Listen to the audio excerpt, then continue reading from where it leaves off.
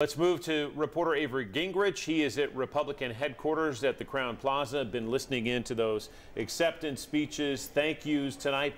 Update us on what you're hearing now, Avery. John, well, I can tell you the atmosphere has definitely picked up. When we last spoke, I told you that there was an influx of a crowd. That crowd has settled into the room, and there's still some people coming in. But after the series of speakers we had, both state and federal representatives, giving, at the very least, thank you speeches to supporters, staffs, friends, family, and some of them sounded more like victory speeches. The room is buzzing.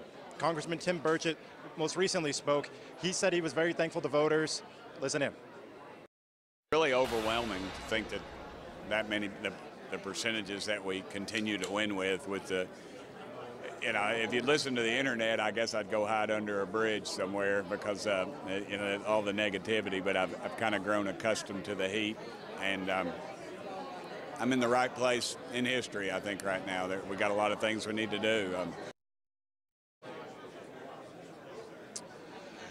Knox County Republican Chairman Buddy Burchett continues to seem to be the MC of this event, though we don't have any speakers right now. Over both of my shoulders, there are large flat-screen TVs playing Fox News, as well as the Knox County Election Commission's running tally of votes as they are being counted live. They are getting live updates from the stage, as well as folks from watching the crowds. There are rounds of applause bursting out randomly, but as I said before, the room is buzzing. Folks are talking behind me, and it is only getting louder. John?